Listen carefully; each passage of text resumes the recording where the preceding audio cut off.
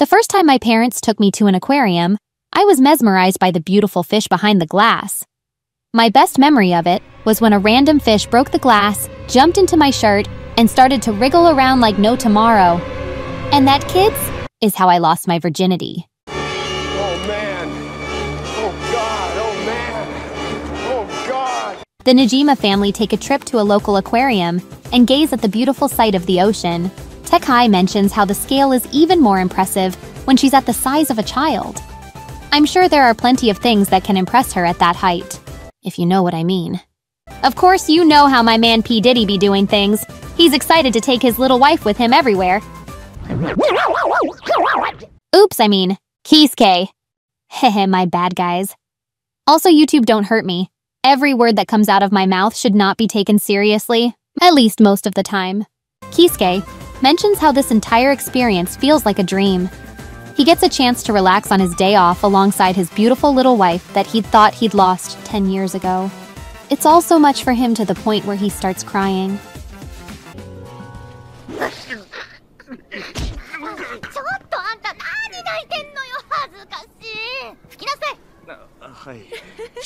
Oh, come on, Takai. He's just happy to be with you again. He's crying because you're just so cute and funny. The family spends some more time together while they are at the zoo. Takai gives some encouragement to her daughter.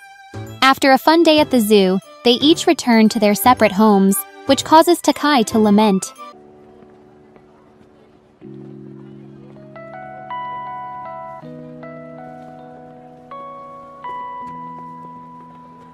You know that feeling you start to get in the pit of your stomach when you know something isn't right?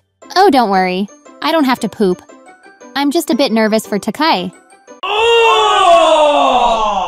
Takai returns home and immediately, the tone of the episode changes. She finds 2 heels on the ground. Sometime later, Kisuke notices that he should probably compensate Takai for making all of those delicious bento boxes for him. Later on, we cut to Takai at school with her friends. It seems like 2 of her friends are arguing with each other about something trivial and immature. クラスメートでしょ。こういうのは間に中立な人が立ってあげた方がいいのよ。裁判所みたいなものなの。わかる？は？話は聞いてたけど、一度整理しましょう。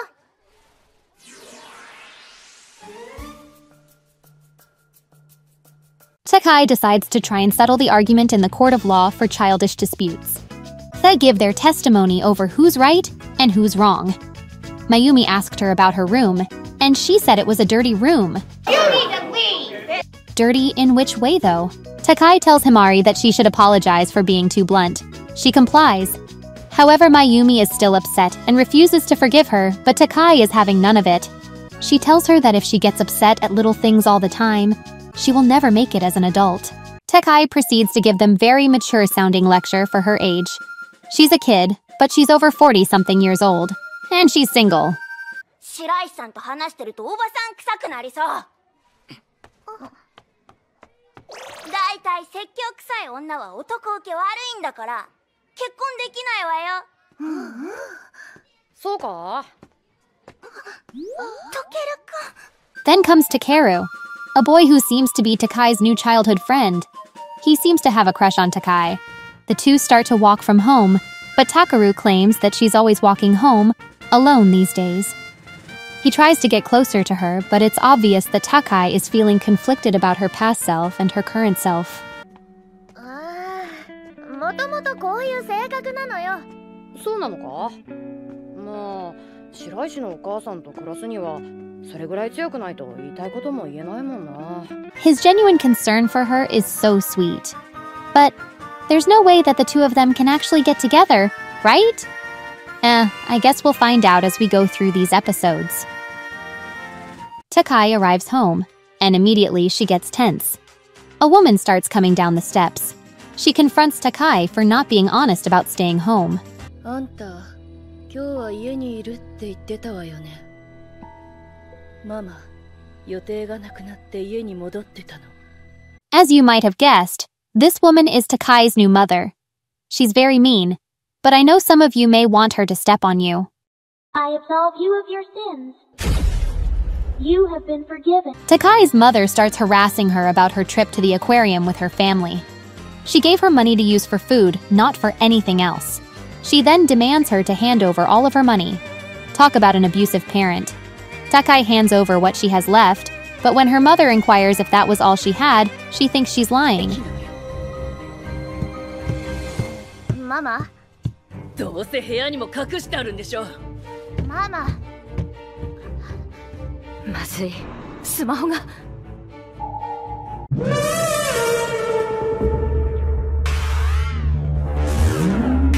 Takai's mother looks through her room to find any loose cash she might have. I'm worried about how aggressive she's being. I sure hope that she doesn't hurt Takai.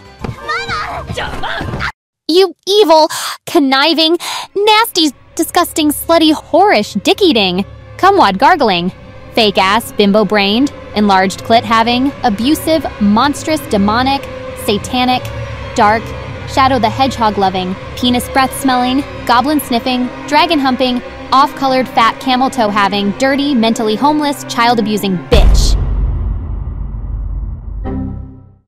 You suck. どいつもこいつも嘘ばっかつきやがって。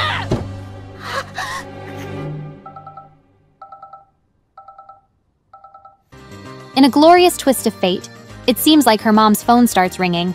The mother ends her pursuit once she has calmed down a bit. She seems to be talking to a man. Ugh, disgusting bitch. She still accuses Takai of lying to her. God, I just want to jump into the screen and kidnap her and deliver her straight to her loving husband's arms right away so that they can make hot and steamy ramen noodles. Takai is starting to contemplate her situation a bit more. She's starting to regret getting involved with her old family. I want you all to imagine yourself in this very situation. How easy or difficult would it be for you to break away? Would you be able to resist going to see your old family? Do you believe in reincarnation? I personally don't, but I'd love to get you guys' perspective on this. So anyway, Takai is going through it right now. This is just too sad. やった時伝えよう。もう会わない。 Patrick said! She wants to tell them that they can't meet again in order to protect them. But she just can't bring herself to break away from her family. に行けるか競争だもう勝手に。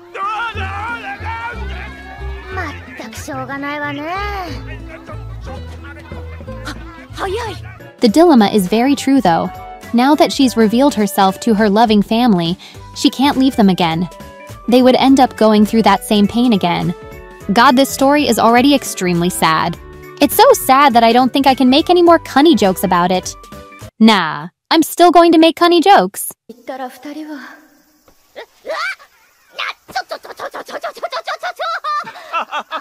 なかなかない経験だな。妻を肩車するなんて。Cunny love is cunny life. One day I hope for a cunny wife. 普通こういうのは子供にやるもんでしょ。前にやりなさい。いや、そっちの方がヤバい絵になっちゃうよ。 As they make their way home, Takai reflects on the fun she had with them, but still wants to cut them off in order to avoid a potential dangerous situation for her evil mother and her real family. Well, pack it up, guys. It's time to say goodbye. 私二人に言うことが。ちょっと、何？停電？お母さん、誕生日おめでと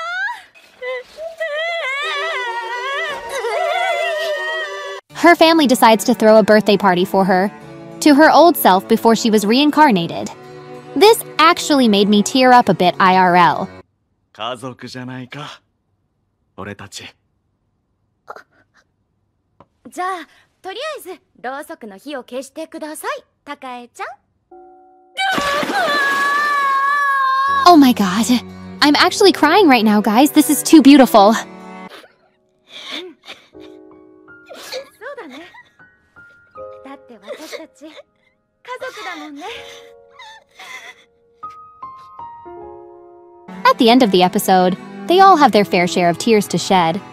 Takai knows that there is no way she can let this go, and neither can Kisuke or his daughter. 戻ってきてくれて本当に。せっかく我慢してたのに。舞が泣くから。我慢することはないさ。泣いてしまえばいい。恥ずかしいことじゃないだろ。The family has finally been reunited and have a lot more fun days ahead. Oh man, I really cried there at the end. This story is just so sad and beautiful. That ending gave everyone tears of joy. But what about you guys? Did you cry at the end as well? Well, suck it up, dudes. There's still plenty more episodes left. We are nowhere near the end. Save your tears for the next episode of Tsumasho. Until next time, sayonara, guys.